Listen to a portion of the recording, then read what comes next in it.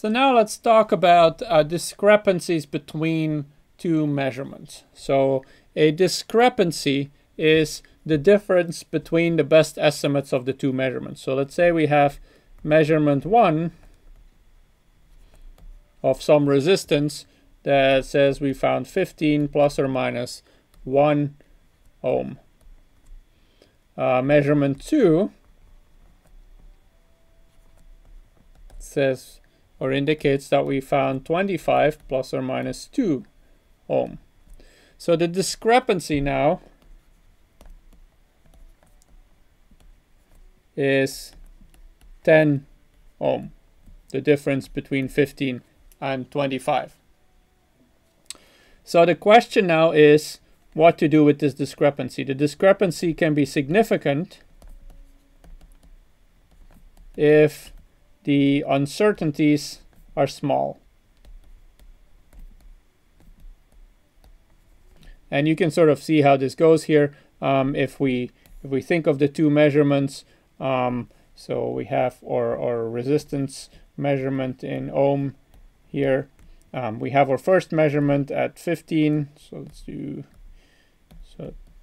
10, 15, 20, 25, 30. So we have one measurement here with an uncertainty of 1, and then we have a measurement here with an uncertainty of 2. So you can see that both of those measurements are significantly in disagreement. The discrepancy between the two is significant. Now let's imagine we actually were looking at 10 and 20 ohm here. Then of course the uncertainty here would have been like this. The uncertainty on the point at 25 would have been probably something like this. So suddenly the discrepancy is not significant anymore because the difference, both of those experiments, there's plenty of true values that are in an area where they're in agreement or where they are consistent with each of those measurements. In the case of the significantly different measurements, so let's go back to the black points that I drew initially. So here, of course, it indicates that one of these experiments must be wrong, or must have an uncertainty that is wrong. And that is what it means when there's a significant discrepancy between the two measurements. So when might this occur? There's a couple of things we might do in labs. One is comparing measured values with accepted values, and the other one is measuring or comparing two measurements and comparing those with each other. So measurements, or so comparisons of measured values with accepted values is the first one. So now we first have to determine what is this accepted value. So an accepted value is essentially the world's average value, what the entire community in the world has settled on as a good average value, which will typically have a low uncertainty, a small uncertainty, not a zero uncertainty, but this will typically be a smaller uncertainty than you can get to in a simple teaching laboratory exercise. It might be 10, 100 times smaller, but that is what the world's best laboratories have been able to achieve. Just measuring in our lab a measured value is of course not useful. What will be useful is comparing these measured values with the accepted values.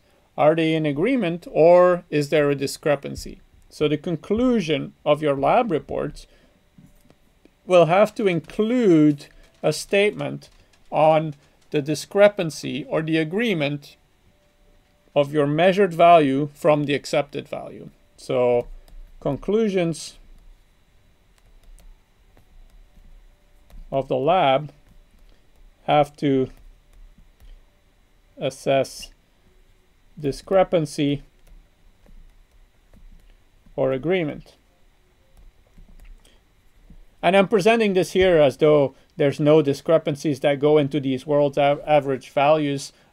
Obviously, in the history of science, there have been many cases where there are measurements that are not necessarily internally in agreement, but over time, usually those discrepancies are resolved, and the scientific community comes to a consensus around one world average value. So right now, in my research, there's two different values for the lifetime of the neutron, and they're significantly different. There's about the difference between the central values is about 9 times as large as the size of the uncertainty on each of the individual points. So that is significant. Those points are definitely looking kind of like this, probably about the same size of the difference between them. So that's where the community is now working on trying to resolve that discrepancy. So similarly, you'll have to make a statement about the discrepancy or the agreement between your measured value and the accepted value. So this is comparison with accepted values. The other thing you may find yourself doing in lab is comparison of two measured values. And if you're comparing two measured values, what you're doing is, in some sense, you're testing the hypothesis that the two values are different. And so the null hypothesis is that they're not different. And you're trying to find out whether these two measurements are describing or the same value, or if they're describing something different. What we'll want to do in those cases, let's say we have a value x with an uncertainty delta x, and we have a value y with an uncertainty delta y. The discrepancy between the two is x minus y, and if you think about taking that difference here, what you'll find is an uncertainty on that difference that looks kind of like delta x plus delta y. And I know that the textbook talks about this and indicates that, this is a preliminary.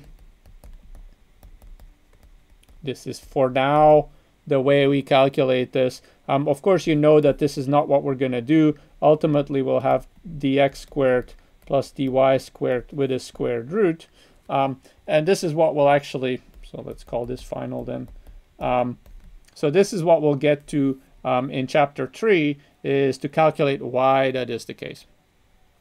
So again, to recap, discrepancies between two different measurements are the difference between the best estimates, and they come with a certain uncertainty as well. That uncertainty on those individual measurements indicates whether the discrepancy is significant, as indicated here, or whether it's not significant, as I showed earlier.